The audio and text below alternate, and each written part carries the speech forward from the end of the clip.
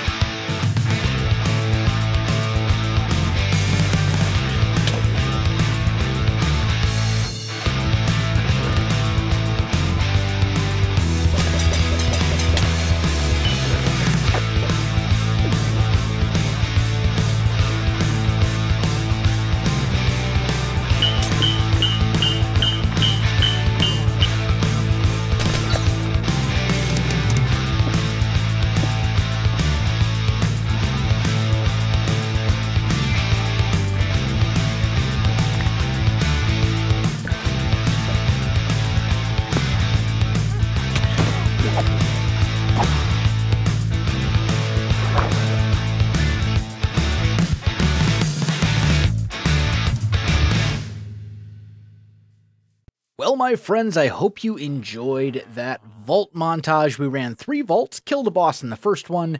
Honestly, all 3 vaults were pretty good. So this is what we got from our boss chest. Not the best, mostly just vanilla stuff. Nothing super crazy. But we got a ton of different ores and things like that. We got some of these bits of vault gear, nothing really to write home about. I did get a Pandora's box, which gave us 44 vault bronze. Okay, that's something. Got a bunch of statues, none of these traders, none of these really jump out at me. Quite a bit of star essence, which is good. That gets us close to another knowledge star. We got a bunch of these catalyst fragments, since all the vaults I ran did not have any modifiers applied to them before I went in. And that's about it. We did get a bunch of vault gems, though, and I already fortuned down the basic stuff like the Beniatite and the Larimar gems. But I figured we would do the rare gems together. So starting with Ashium, that gave us 7. 4 Welsknight, 4 Funsuede. This is the big one right here. 1 tubium. That's really the only one I wanted a bunch of. I've got, okay. Well, we can now make 1 more pog. Okay, all things considered, it could have been worse. I really would have liked to have gotten more tubium gems, though. That's really our big thing that we're missing right now when it comes to making more pogs. And we need more pogs for all sorts of things. So, yeah, like getting another Eternal. That would be great. Also, we did hit level 50, so yay. We now have 7 unspent skill points. I think I definitely want to spend 1 of them on another level of speed. And then actually we could just save for another level of speed, which might be worth it. We would only need 1 skill point to do it. And then we would essentially have speed 3 at all times, which seems really good. Well, my friends, I have a plan, and I think it's going to be good. So first thing I need to do is craft up a bunch of things. I am going to need 2 of these crushing wheels, which thankfully are not actually all that expensive. Well, I knew that I missed something. In order to set this up the way I want, we need brass funnels. And brass funnels require a Wutadai gem, mechanical belt, pretty easy, a electron tube, which actually is pretty easy, vault nugget, redstone torch, and polished rose quartz, which is just made, well, I'll show you the process for this, but it's not super difficult. But we also need brass. And the way that you get brass, at least with our current level of technology, there's alternatives if you have like mechanism or thermal expansion or immersive engineering, but we don't have any of those. So what we actually have to do is mix it using copper and zinc over a blaze burner. And that is what I don't have. So, easy enough. We should be able to do this. First things first. We got to make empty blaze burners. There we go. And then what we actually have to do is go into the nether and right-click on a blaze to essentially capture it in the blaze burner. And then it can be used to heat things. So, yeah, I guess I'm going on a trip to the nether. You know, it seems like just yesterday we were working our way through the nether trying very hard not to get killed in the process, and everything was terrifying and it was just super difficult. And now we're just going for like a nice leisurely stroll looking for a blaze spawner. And I know there's one. Aha! So you can collect a blaze. You can also actually just grab them directly from the spawner if you don't feel like waiting for other blazes. So that's what we're going to do. And we now have 4 blaze burners, which we can use for heating things up and all sorts of other stuff within Create. Now, while I'm here in the nether, I also need 5 buckets of lava for our project. And I might as well get them here because it's the nether and it's easy to do. So I think I'm going to do that too, and then I'll meet you back at the base. Okay, so a few more things we're going to have to craft. We need to make ourselves a basin, like so. And we're also going to need to make a mechanical mixer, which, once again, is going to be... I'll tell you what, I've actually crafted up an entire second stack of andesite alloy. Yep, still need more. Just... Oh, we're going through so many of these things. It is it's a little ridiculous how quickly you go through these materials if you want to do anything with the actual mods in the mod pack. Oh, man. There we go. Okay, then we're going to need copper and we're going to need zinc, which I think is, yeah, right here. There we go. I may actually need to go mining. But let's go and grab some of these. We don't need a ton, but we will need some. So let's do like, I don't know, 8 of each. Okay, this should work. So I've got our blaze burner going here. We've got everything set up. Now, I should mention, in Create, in order for things to go faster, you can use large cogwheels and small cogwheels. And same goes for making belts and things move slower. So if you go a large cogwheel into a small cogwheel, it will increase the speed. And if you go a small cogwheel into a large cogwheel, it will decrease the speed, which can be really useful for certain things. There we go. So we'll toss this down. Now we should be able to turn off our magnet and toss these in. And you can see now it's actually mixing them. And this should make 2 brass ingots, which we can right-click on the thing and get back. So that is how you make brass ingots. It's a little bit of a process, but shouldn't, you know, we don't need tons and tons of these, at least not at the moment. So, you know, it's fine to do this a little bit right now. Okay, now that we've got our brass ingots, we need to create our brass funnels. So electron tubes are what we are going to need to do this, and in order to do that, we need polished rose quartz. Now, polished rose quartz is gotten by taking rose quartz, which is super easy. I should figure out how many funnels do I actually need? 4? 3. I need 3 of these brass funnels. So that means we need 3 electron tubes. So let's just grab a bunch of redstone and 3 pieces of quartz, and that makes our rose quartz. Next, we need to take this and turn it into polished rose quartz, and we do that with sandpaper, which, believe it or not, is made with just sand and paper. That's how you do it. So, I don't know... Oh, okay, yeah, so you can toss it down on the ground, and then if you hold down right-click, well, essentially aiming at it with the sandpaper, you can polish it, just like so. So now we got our polished rose quartz, and then that should basically be it. We need 3 redstone torches and 3 vault nuggets. So, I guess I need a little bit more redstone. There we go. My inventory is quickly getting out of control, but that's fine. And now we can make our brass funnels. So we need 3 Wutudai gems and 3 belts, right? Yes. Okay, yeah, so we're good. Okay. Brass funnels. 1, 2, 3. That should be all we need. These are essentially like hoppers, kind of, except they can pick up and eject items, but they work on conveyor belts. So they're you'll see. Well, no things. Well, oops. And they do it from chests. Let me get this cleaned up.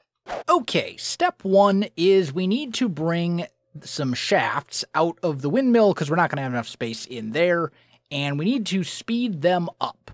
So what we have is big gear into small gear into big gear into small gear. Yes, I know this is in the ground right now. It's not a good look. I'll make it look... This is not going to look pretty. You know what? I'm just going to tell you right now.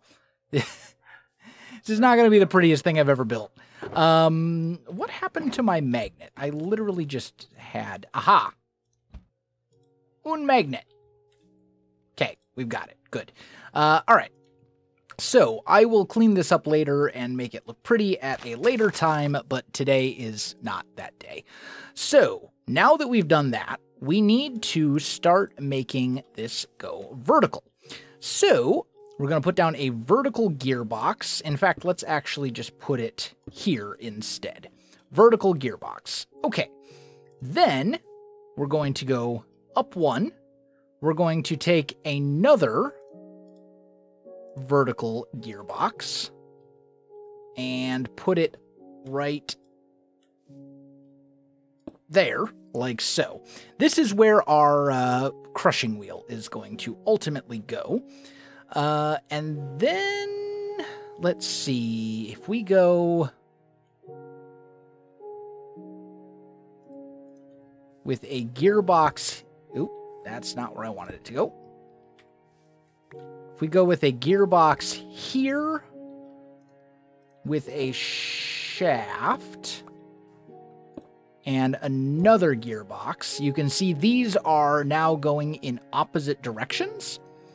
So now we can put down our crushing wheel and our crushing wheel, and they will spin into each other like so. So that's great. Then we need another gearbox here, and we need this guy to come out, and we'll just go to like here. It doesn't really matter. And we're going to put a belt down. So once stuff is done being crushed, it will fall onto the belt, and it will go this way, where it will ultimately go into this chest and be collected by one of our fancy brass funnels. So everything that we put into here will ultimately end up right there. Now, next thing is we need a way to actually input stuff into this whole thing. So we're going to put a chute right there with a diamond chest on top of it.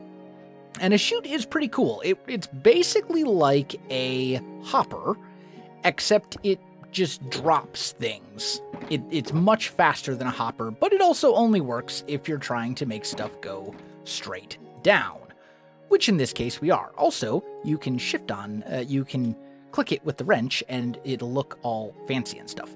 So now, in theory, this should be a fully functional setup that will take any ores that we need processed and crush them into crushed ore. So let's just put all of our create stuff into here. Actually, let's take all of this stuff out and go like so, and then put all of our create stuff into here. And now if I go grab some ores and take a nap, we can take a look and see if this thing actually works. It should, I believe. I guess we'll find out. So let's sleep real quick. There we go. And then let's just go grab, I don't know, some iron ore and some gold ore and some lapis ore and some redstone ore. Sure, we'll just grab all the ores. Eventually I'll want to process literally all of the ores, but probably not right now. I also see a raid over there, of course. That's fine. So let's just put all this stuff into here. And you can see it'll start kind of working its way through. It's actually going to do pretty much the full stack at a time, I believe. I don't think it only does one item at a time. Yeah, there we go. So in a few seconds, we've gotten all of this ore, and we got a little cobblestone as well. But because because we want to keep everything that gets spit out of here, we can just have a basic funnel. We don't have to filter anything, and we can just kind of let it run. So while this is doing its thing, we also want to set up a smeltery using Create. In Create, there are encased fans, which you can use to blow water, lava, or just heat from fire over items and do things to them. So, for example, if you have crushed zinc or crushed iron, which we will get from putting we will get this from putting iron through, you can blast it through lava to turn those ingots in, turn that ore into ingots, or you can wash it, blasting a fan through water to have it turn into nuggets instead. And it will work basically the same way as a vanilla furnace, although it's a little bit more of a setup. It won't smelt everything that a vanilla furnace will smelt. Like, it won't do logs into charcoal, for example. But it'll do almost everything that a vanilla furnace will smelt. And also, it doesn't cost you anything fuel-wise once you have it set up. So it's pretty amazing. These things are awesome. Now, we got to figure out where in the world I'm actually going to set it up. I think think I'm going to just set it up right here. We'll just get rid of this little farm area. This can be easily relocated elsewhere if I feel the need. But for now, let's just pick all this up. And I think this will be a good spot for the furnace. Just fill those in.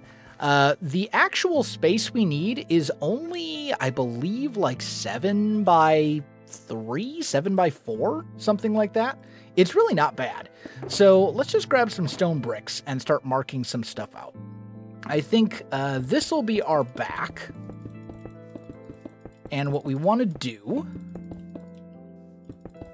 is something like that. And then our belt, I think, is going to go here. Let's plop this guy down. There we go. Grab this, grab you, grab the fans, grab the gearbox. Don't need any cogwheels for this. I do need... Ooh, I actually need one more encased chain drive. Thankfully, they're not super expensive. Okay, so we can just make another one. I should have a crafting bench in here, right? Yes. So let's just make one more of those. Okay. Now, there are many ways to get rotational force in Create, such as the windmill or the water wheel, but the simplest way, I'd argue that the water wheel is simpler, but the cheapest way is to actually use a magma block and an encased fan, which will generate a very, very, very small amount of rotational force. It's not a lot, but it is something. So let's go here, and we're just going to go 1, 2, 3, 4, 5. And this is going to be the area that will actually be used for our, like, furnace area thing. Then we need to take encased chain drives. And what these do is they allow you to have one like shaft or whatever going in, and all of these will rotate the same way. So this one shaft will power all of these fans, rather than having to run a shaft into each one individually. So very useful. Then, this is the fun part. We're going to go in here. We're going to put down a magma block, and then we will put the encased fan. Put down the magma block, put the encased fan, and we need the encased fan to face into the magma block. You can see there's kind of an arrow right here. That's what we want. So we'll do that, and then we're going to take just a vertical gearbox and go like so. Last, but certainly not least, we need a redstone device of some sort. I think we want to use a lever. Is that a... No, that is not. I thought that was another shaft from Create, and I was like, where did I get that? And why is it in there? Anyway, we need a lever. And this lever has to go onto the fan, and then you can see these fans are now blowing. Now, how much rotational force you put into a fan does not affect how quickly it will process items. What it does affect is how far the fan will blow these little particles. And that is actually very important. So we're going to do that. Now, we also need... I may need to revise this, because I also need... let's see... You know what? We can do this. This will work. So we need a gearbox and a gearbox. And then one more encased drive. That should be spinning...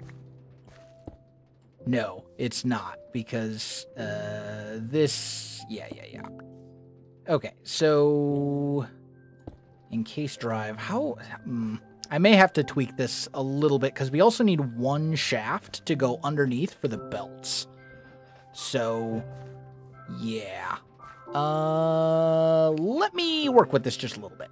Okay, I think we're good. So what I ended up doing was scooting this back a block, and then I have 2 encased chain drives here so that we can basically power this shaft. And then I also have an additional one here. And I know I could run this shaft directly through, but it would be sitting on top of lava and it wouldn't look good, so we're doing this instead. Okay. So this should all be good now, and then what we need to do is grab 5 iron trapdoors and just go 1, 2, 3, 4, 5, and then grab our 5 buckets of lava, and fill that in. Okay, so now anything that goes along this belt will be subjected to this heat from the lava. And the nice thing about that is that it will smelt things. And it's not a very quick process. It's not like insanely fast or anything like that. But with the speed of the belt being powered by an encased fan, it will take exactly 5 encased fan blowers to smelt a full stack of items. So this is basically perfect. And then we'll put a brass funnel here and here. So now, if I want to do mass smelting of some sort, like for example, let's say we want to smelt a bunch of, I don't know, cobble into smooth stone, or sand into glass, or whatever, we can put those through. You see it will eject a stack of items. Once it gets in front of the lava, it will start kind of smoking. You'll see sort of the smoke particles like so. And it will slowly work its way along the belt, just kind of taking its time, having a nice little suntan, you know, getting baked or whatever. And once it reaches this point right here, like, it'll just barely cross this line between those 2 blocks, and boom, it is now smooth stone. And this will work for anything that can be smelted with this setup, which, again, isn't absolutely everything that a vanilla fan can do. There are some things, such as charcoal or food, that you can't cook this way. But just about everything else it'll work for, and it's an amazing way to save fuel resources and also just do like bulk smelting. If I want to smelt a whole bunch of that crushed ore and stuff at once, boom. I just dump it all into this chest, it'll cycle through, and it'll come out here, and that's it. Taken care of. So, yeah, good stuff. We got a lot done today with Create, my friends. I think I am going to wrap up the episode there. I hope you enjoyed it. Hope maybe you learned something about Create if it's a mod you're unfamiliar with. My friends, if you enjoyed the video, you know what to do. Links in the description below, so check that out as well. Otherwise, my friends, thanks for watching, and I'll see you in the next one.